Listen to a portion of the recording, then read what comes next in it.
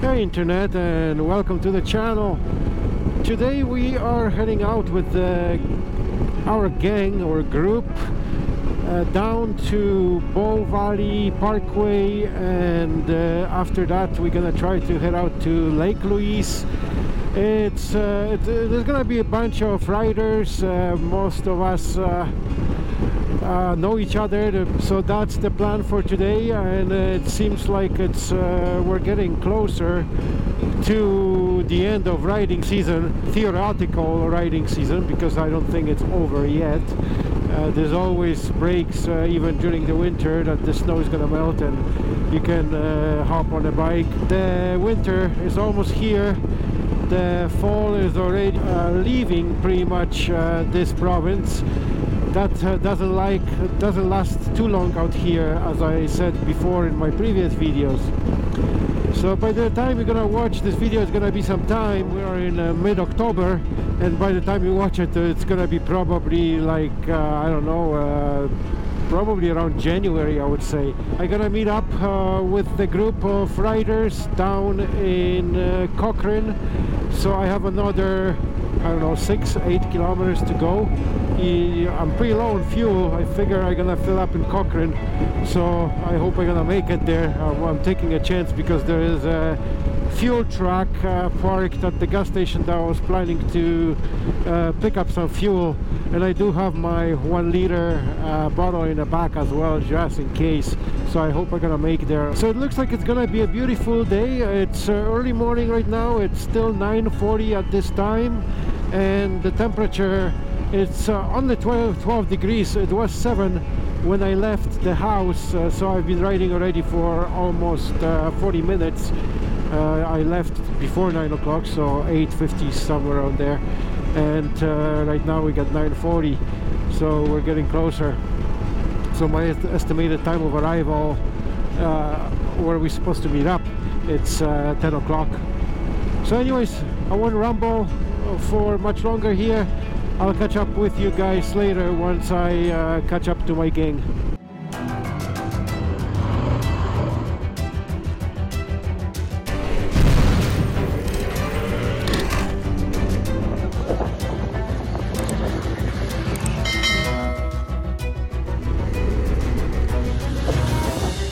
What a spectacular view. The clarity of air is just stunning today. Just look at this, it's beautiful. The panorama of the Rockies, I don't remember last time it was showing like this. Gorgeous. I hope it stays like this all day. It's just perfect. Oh, it looks like only 2 guys are here so far, and the rest is still on the way most likely, so I'm not too late. But before I join them, I just gotta put some gas here. I made it here on fumes.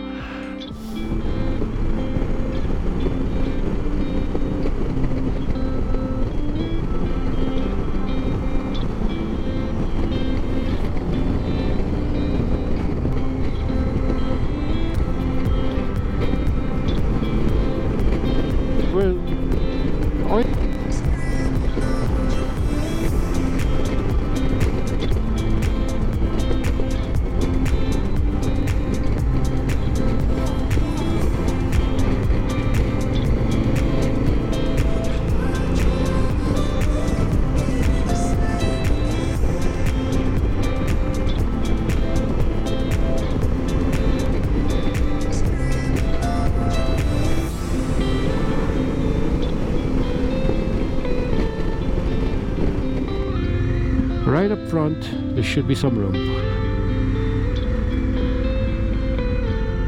Exactly. Lots of hikers today. Right by that picnic table. Oh, today is full.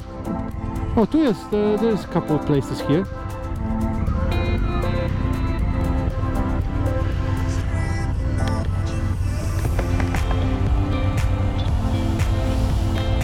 The boys are in.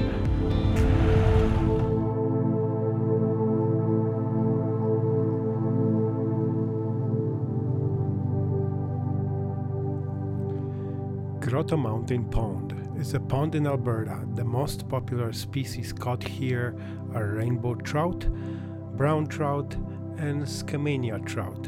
35 catches are logged on Fishbrain.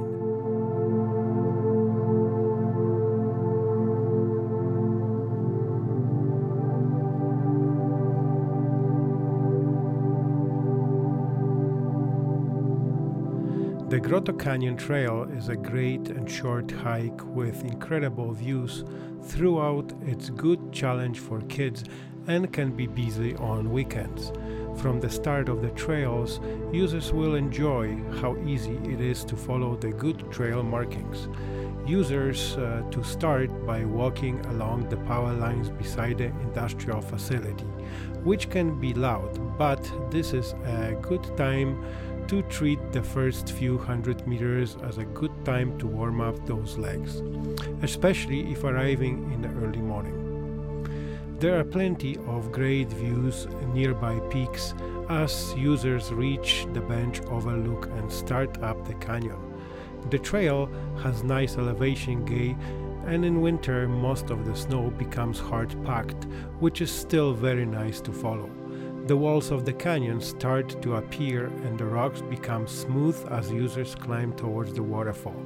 About halfway through, there is a waterfall followed by the Inukshuk Garden and a cave, which is most popular attraction of this trail and makes a great moment to rest. Throughout the route, users should be on the lookout for the rock painting, also called pictographs. Close to the bigger waterfall, users will also enjoy a good opportunity as a great spot for some pictures.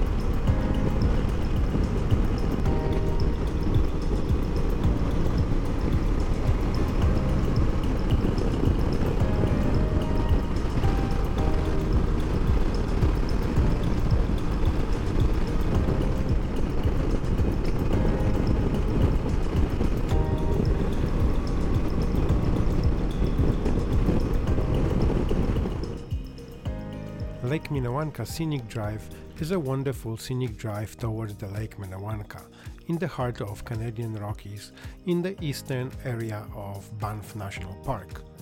The drive is a scenic loop, it's asphalted and 13 kilometers long. This glacial lake lies at elevation of 1500 meters, that is 400-900 feet above the sea level, located just outside the town of Banff. The loop takes you past Tujak Lake, Johnson Lake, Lake Minnewanka, and ghost town of Bankhead. Keep your eyes peeled. The road, also known as Lake Minnewanka Scenic Loop, is open all year round, but some parts of the road are closed November to April. The drive is definitely worth it. There are many excellent photo opportunities here. Don't forget your camera. This route offers an excellent opportunity to see wildlife, particularly in the spring.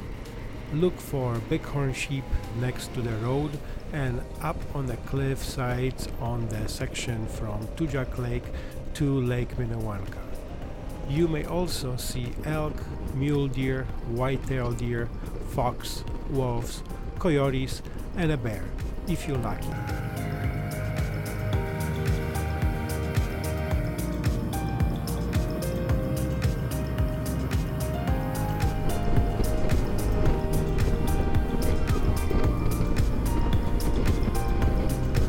Shortly after turning off Old Valley Parkway around the 4-kilometer point heading west, you'll notice a large previously burned area of forest. The remains of the prescribed shopwalk burn of 1993. Wait, they'll set the fire on purpose. You might say the answer is yes, as usual, as it is may seem fire is very important part of the ecosystem in Banff National Park. The burned areas quickly spring to life and offer new space for plants and wildlife. This is a great place to watch for bears, bighorn sheep and elk. An essential part of any visit to Banff National Park should include a stop at Johnson Canyon. This incredible feature shows the beauty of natural sculpture at work. Follow an elevated catwalk through the canyon and watch as thundering falls carve the ancient limestone cliffs. Those looking for a quick stop can travel 1.5 kilometers to the lower falls viewpoint, while more adventure hikers can continue on further 1.2 kilometers to the upper falls. Previously home to a cultural fire lookout beneath the cliffs of Castle Mountain, the Castle Lookout Trail offers hikers a stunning view of the Bow Valley. Leave yourself 3 to 4 hours for the 7.4 kilometer round trip.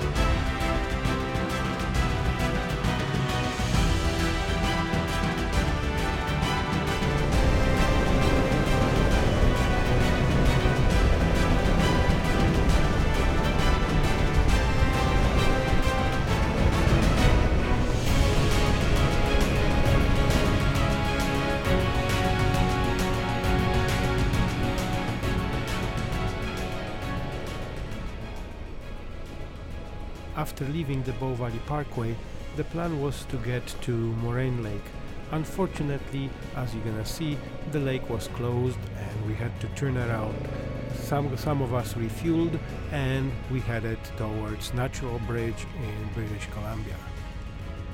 Chyba, że ktoś ma ochotę skapcia drzeć. Po tych easy tracks, to po tym blue albo green wjedziesz do góry. Bo tam jak idzie na autostrada dookoła.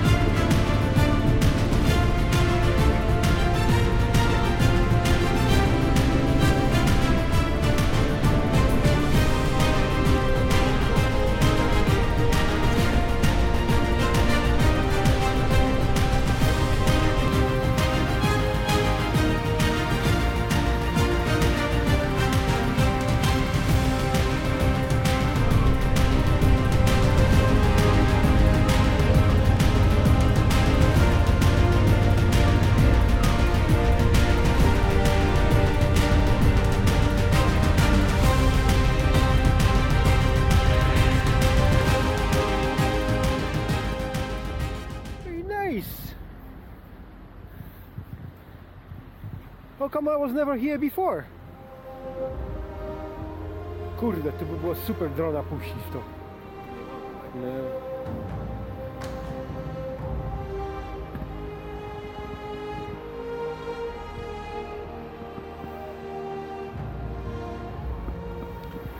natural bridge is more of an attraction for geologic significance than the waterfall is. The Kicking Horse River surges towards a limestone cliff in the middle of the river valley, but instead of falling over it, the river has managed to score a tunnel under the ledge. Where the river slams into the rock, it funnels and drops about 15 feet into the upper end of the tunnel, then breaches out of a crack on another side in a large boiling pool. A long steel footbridge spans the Kicking Horse River, providing ample views for the future. But due to its ease of access and proximity to nearby Emerald Lake, one of the most popular attractions in Yoho National Park, a steady stream of tourists will surely be encountered almost any day during the summer season.